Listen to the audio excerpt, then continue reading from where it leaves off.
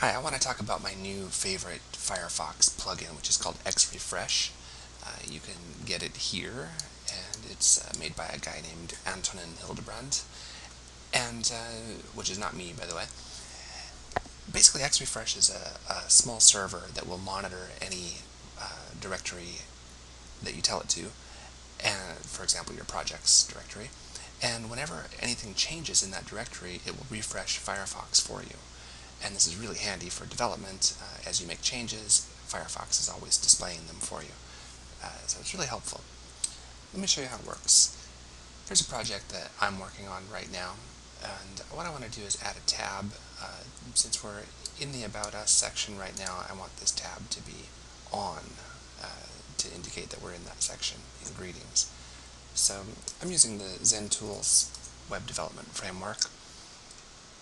Here's my layout file, which contains my navigation, and what I really want to do is just add class equals selected to this tab here. So, I could do that by just adding that, but the problem with doing it that way is that this is my layout file, so that means that the About Us tab would be selected everywhere in the site. Obviously I don't want that. Since I'm using XenTools, I can just add a class to the content, the inner content file, and XenTools lets you do that with this, what's called a page setting. Add class. The first argument is the name of the ID, which in this case is the About Us tab, and the second argument is the class you want to add, which is selected. But actually, there's a shortcut. Since selected is such a common idiom, it's such a common class that you'd want to add, XenTools lets you do it this way instead.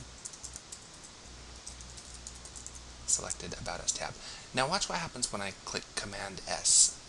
When I do that, I don't have to go to Firefox and refresh, it will do it automatically. So right now, Command S. And as you can see, there it is. So what we've done is added the class equals select to that tab, just saved it, Firefox shows it to us immediately.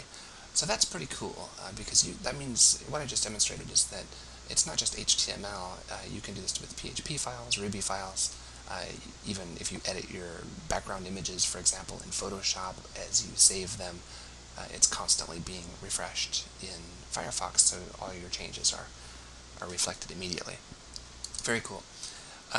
With CSS and JavaScript, Xrefresh does something even cooler, though. It loads it dynamically without even refreshing the page.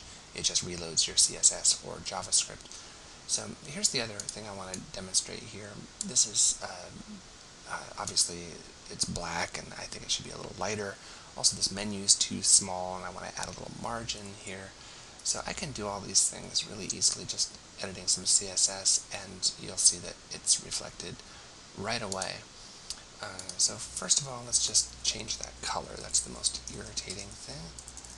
So if we just do that, instantly it's refreshed, and you can see the changes.